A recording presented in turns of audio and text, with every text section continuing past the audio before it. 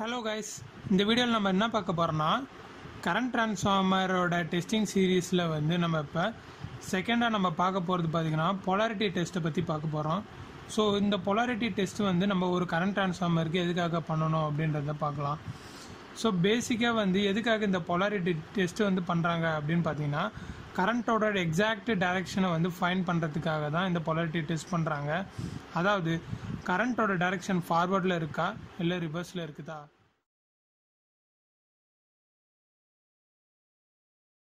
So இப்போ நம்ம இந்த சர்க்கியூட்டில் ஒரு 25/5 சிடி வந்து சுவிட்ச் கியரோட சிடி வந்து யூஸ் பண்ணியிருக்கோம். ஸோ இந்த பொலாரிட்டி டெஸ்ட் பண்ணுறதுக்கு என்னென்ன காம்பவுண்ட்ஸ்லாம் ரெக்வயர்டு அப்படின்றத பார்க்கலாம்.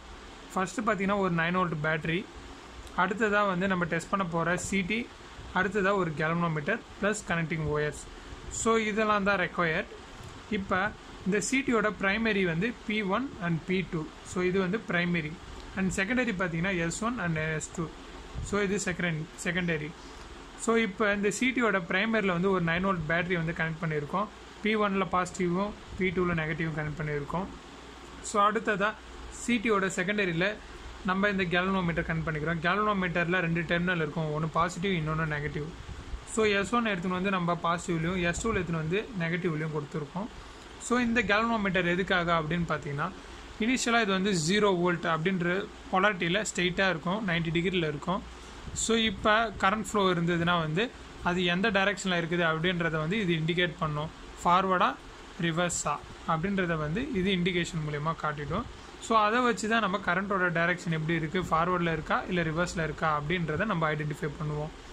ஸோ இப்போ என்ன ஆகுனா நம்ம இந்த 9 வோல்ட் பேட்டரி சப்ளை கொடுத்த உடனே இந்த சிடியில் வந்து ப்ரைமரியில் வந்து கரண்ட் அந்த 9 வோல்ட் வந்து உள்ளே போயிட்டு செகண்டரி வழியாக வந்து வரும்போது வந்து நம்மளுக்கு ஃபார்வர்டில் இண்டிகேஷன் ஆகும்.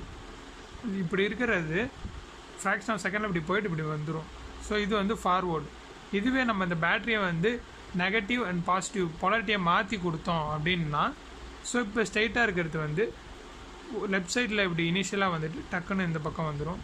ஸோ அதை வச்சு தான் நம்ம கரண்ட்டோட டைரெக்ஷன் வந்து ஃபார்வர்டில் இருக்கா ரிவர்ஸில் இருக்குதா அப்படின்றத வந்து ஐடென்டிஃபை பண்ணுவோம். ஸோ இதுதான். தேங்க்யூ அண்ட் தேங்க்ஸ் ஃபார் வாட்சிங்.